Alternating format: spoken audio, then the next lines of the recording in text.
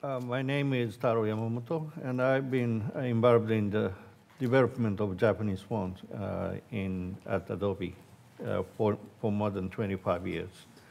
And I need to confess that I had a serious jet lag when I came to Montreal at this time. But this experience makes me recognize that when the sun rises at one place, the sun sets at another place simultaneously. I suspect that this might be what Mr. Cyrus Highsmith wanted to imply in his speech he made the day before yesterday. The East and the West are coexisting always and simultaneously, however different they look to be. I think I need to add one point related to Mr. Highsmith's presentation. What he described as subordinate Latin characters that are seriously distorted and ugly was an outcome of a technical limitation of the mechanism of Japanese manual phototype setting machines, which became widely used after the World War II. The machine did not allow any part of a character to extend beyond the boundary of the square M type body. Although some solutions were implemented later, many Japanese phototype setting fonts, including those subordinate Latin glyphs produced in the 1960s and 70s, could not be free from the limitation. And those fonts continued to be used for compatibility reasons until recently.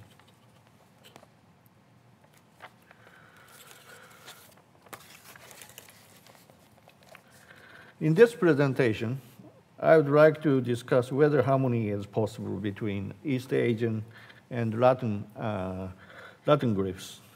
I hope this could give you some hints to think about the internationalization of typefaces, not limited to the scope of East Asian typography.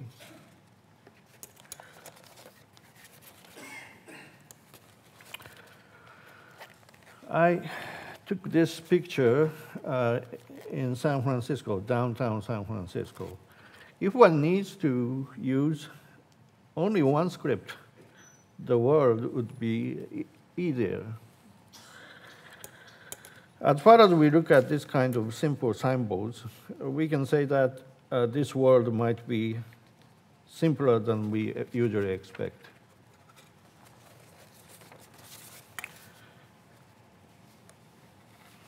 In Taipei, in Taiwan, I took this photo. It might be the same thing might be true. The same thing might apply. Only a Chinese characters are used. In Tokyo, this is a signboard of a Japanese sake brewing company. With good sake, this world might look much simpler than it really is. If the world looks more complicated while you are drinking, you might be too pessimistic.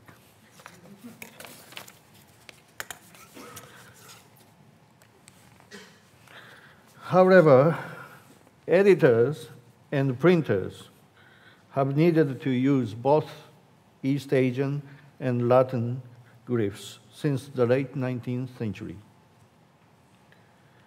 This is a textbook of the Japanese language published by the American Presbyterian Mission Press in Shanghai in 1863.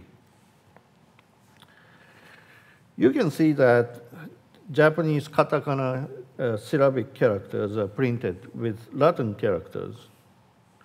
The American mission press needed to compose both Japanese and Latin glyphs in this book.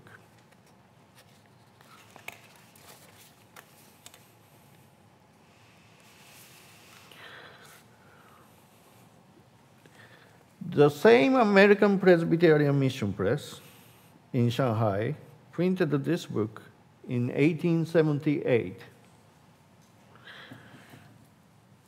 As you can see, in order to compose this text, both Chinese ideographic and Latin glyphs were needed. Also, I guess, a systematic typecasting process was necessary to produce consistently sized type bodies for the two scripts.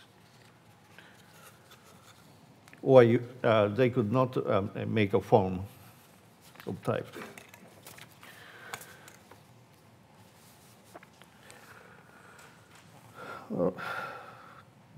This example page was taken from an article that I wrote 2 years ago. In East Asian typography today, both East Asian and Western glyphs are mixed and used in most publications and printed matters. The Japanese text needs not only Japanese syllabic and ideographic glyphs, but also Latin glyphs. This is the reality of today. Without Latin glyphs, we cannot live. We cannot survive.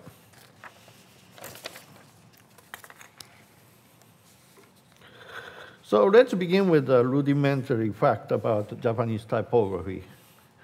A Japanese font is a melting pot of glyphs from different scripts. A font needs to contain more than 6,500 ideographic glyphs, about 200 Japanese hiragana and katakana syllabic glyphs, and Arabic digits, and Latin upper and lowercase glyphs, and with many, many punctuation marks and various symbols. Yeah, you can see that we need a Chinese originated ideographs, and more than 6,500 ideographs are necessary. But we need Japanese specific syllabic scripts are also necessary, and punctuations are necessary, and Arabic digits are necessary. And yes, we need Latin glyphs.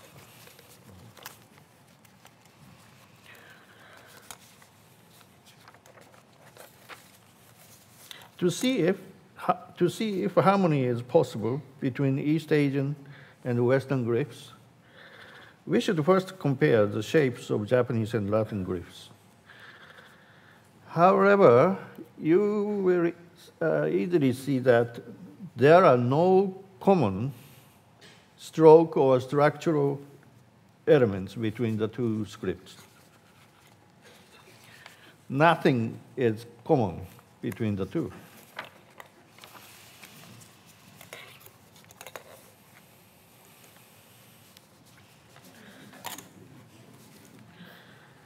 However, it's not sensible to have Latin glyphs imitate Japanese glyphs on the pretext of harmonization. As this very bad ugly example shows, it is impossible to simply mix Japanese and Latin glyphs.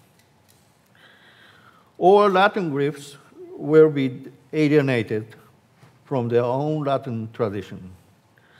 How lamentable it will be.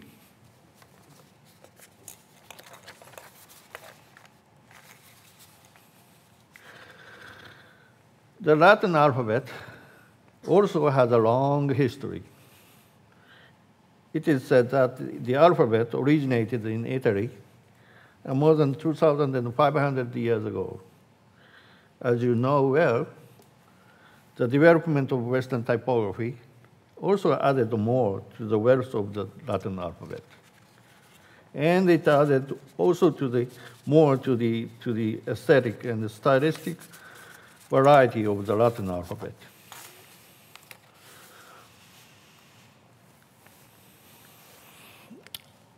I think it is necessary for any glyph shapes belonging to a script to retain its essence of the script, even if the glyphs are used with different glyphs belonging to another script.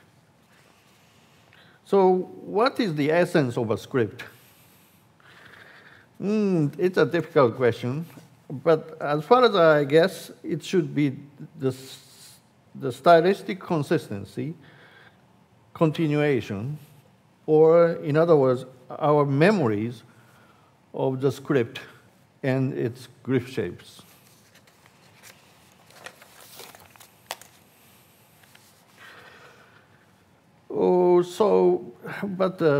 Does this mean that the harmony between Japanese and Latin designs isn't possible? Yes, it's possible, but the two conditions need to be satisfied, I think. First, conceptual elements of the two scripts must be in harmony. Second, optical properties of the two scripts should be in harmony. I need to discuss this more.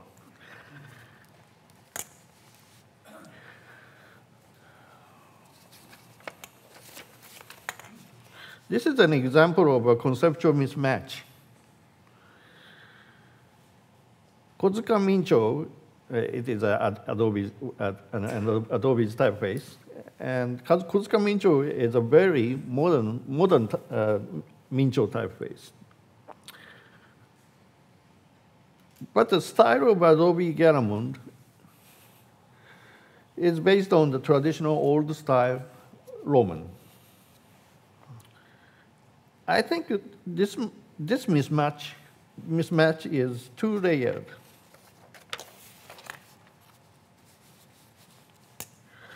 On the lower level conceptual layer, the concept in Japanese typeface design doesn't have a counterpart in Western typeface design at all, and vice versa. There's no notion of modern Mincho typeface in Western typeface design. And there's no notion of old style Roman in East Asian typeface design.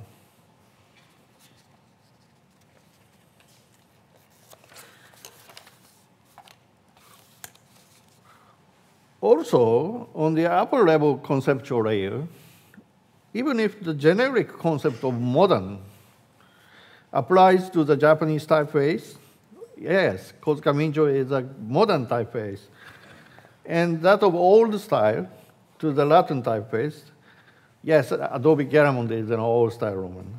The two concepts are opposite in meaning. It's possible to say that Kozuka Mincho is modern, or it's possible to say that Adobe Garamond is an old style Roman, but it's impossible to say that the notions of modern and old style are in harmony with each other at all. It is very simple and very clear. I took this photo in New York and the other photo in Kyoto, Japan.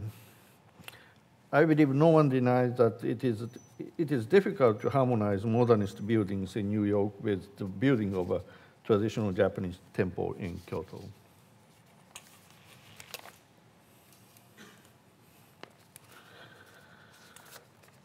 So, what can be a successfully harmonized example? I'd like to pick this example.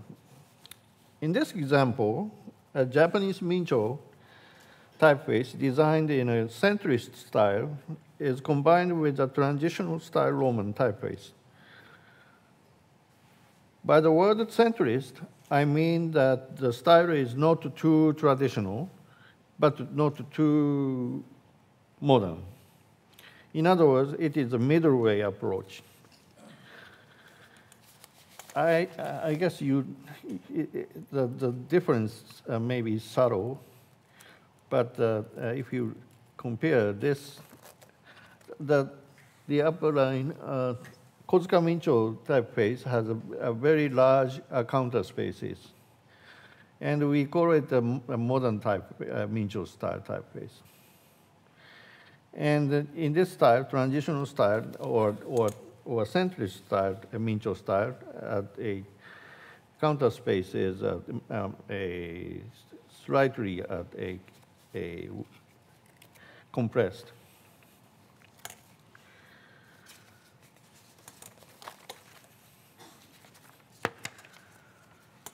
I think many people can agree that the concept of centrist is not very different from that of transitional, though the word transitional might slightly signify not only a stylistic tendency, but also temporal changes. But anyway, if association and analogy are possible between the two concepts, I think we can say that the two scripts can be harmonized well on the conceptual level.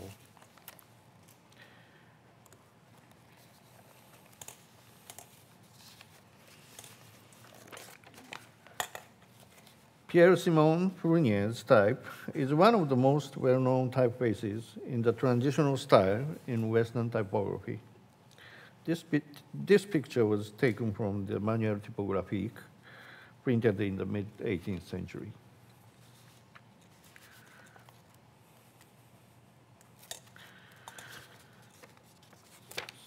Finally, we can work on the task of satisfying the second condition, namely to have generic optical properties of the two scripts harmonized. All the adjustments should be made to glyph shapes of the secondary script. Why? How can we decide which is the primary script and which is the secondary script? Practically speaking, if Japanese glyphs are the majority in a text, the primary script is thought to be Japanese. A Japanese font meant to be used for Japanese text usually contains Latin glyphs, but those Latin glyphs are thought to be used for the secondary or non-primary script. So the adjustment we are going to do is should be made to those Latin glyphs included in a Japanese font for the purpose of harmonization.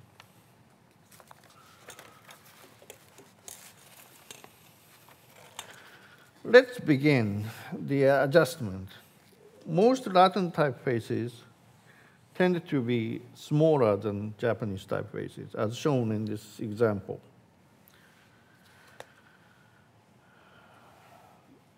This sample is set in source serif regular for the English words and source sans serif regular for the Japanese words.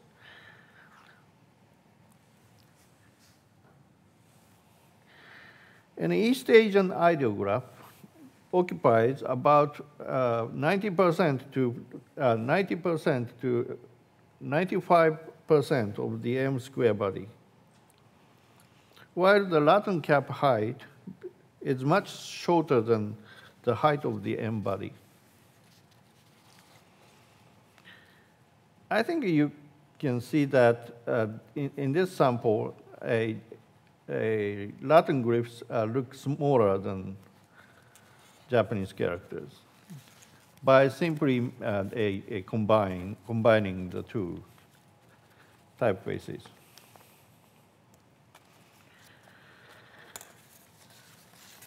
Look at this example. The Latin glyphs have been scaled, enlarged by 9% in this example.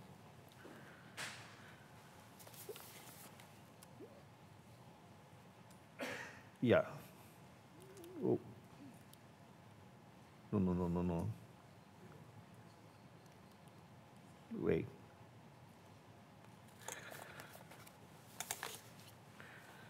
So 9% and smaller, yeah. This is smaller. This is usually if you mix an arbitrary two arbitrary typefaces, Japanese and Latin. This often Latin glyphs look smaller. And in this example, I scaled it by 9%. Still, we can see that most Latin typefaces tend to be heavier than Mincho or song-style typefaces used for long body text.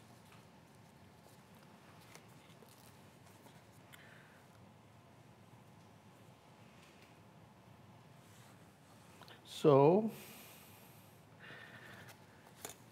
by reducing the stroke weight, we could prevent Latin glyphs from being too heavy. Yeah, you can see you can see the difference.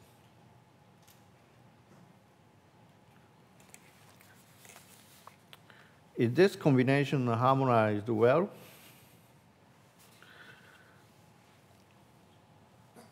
Yes, I think so. The harmonization works to a good degree. However, one cannot be too careful when reducing the weight of Latin glyphs. Reducing the weight of Latin glyphs can more or less damage the stately presence expected for traditional Latin letter forms. By reducing Latin glyphs weight, Latin glyphs cannot be Latin glyphs anymore. It is possible. So we should be very careful in reducing the weight of Latin glyphs. But I think this example is not bad, that harmonized example of Japanese and Latin glyphs.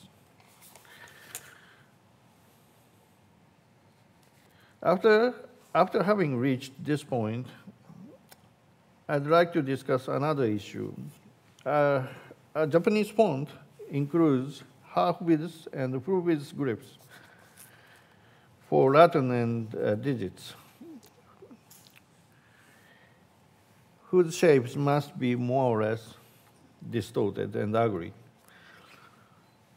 Before, by making every type half-width or full-width, manual typesetting could be efficient in the age of hot metal type.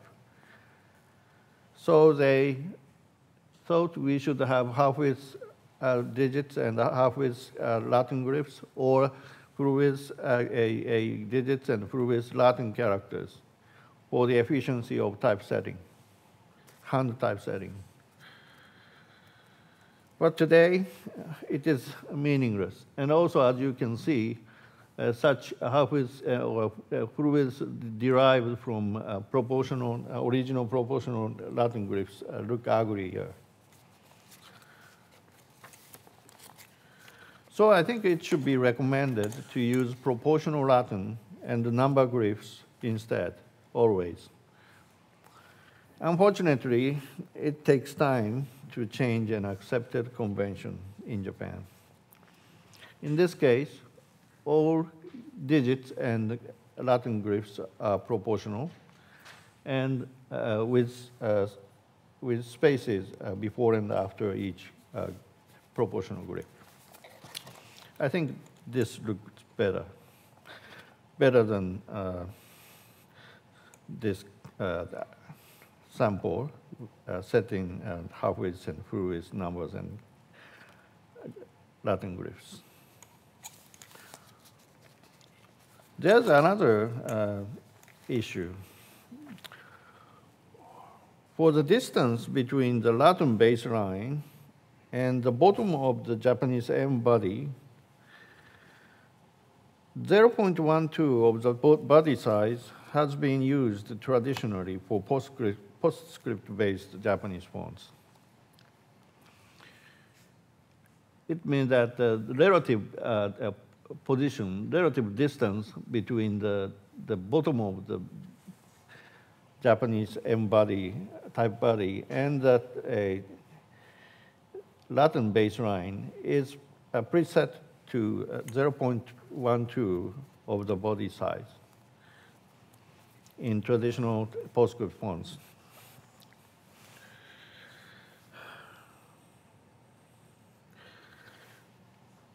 But imagine that the bounding box, imagine the case where the bounding box of the Japanese design is extremely small.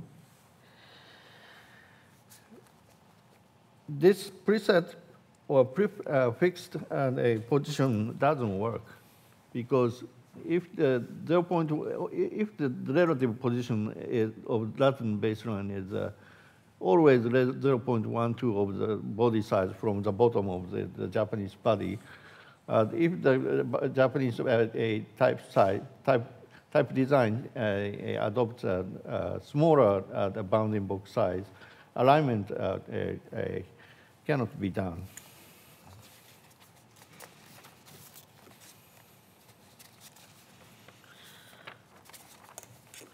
So I think one possible solution might be to center the cap height within the M body. Yes, I think this is the best possible solution, but we have not yet reached a conclusion about this, because some values in the OS2 table and the base table might be affected, and changing the traditional baseline position can entail compatibility problems.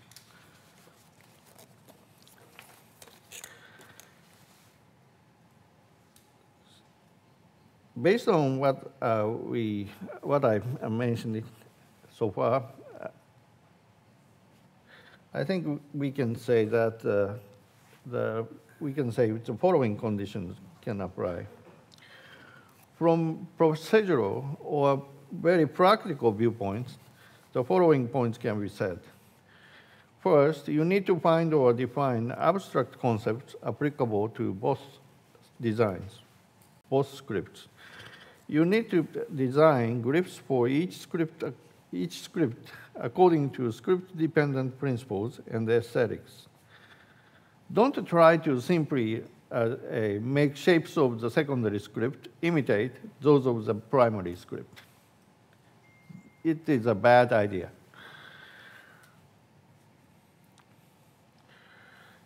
Finally, you will be able to adjust the generic properties, optical properties, such as stroke weight, size, counter spaces, width, and position between the scripts. So I think harmony between East Asian and Latin scripts is possible if we understand that the two categories of designs are completely different things.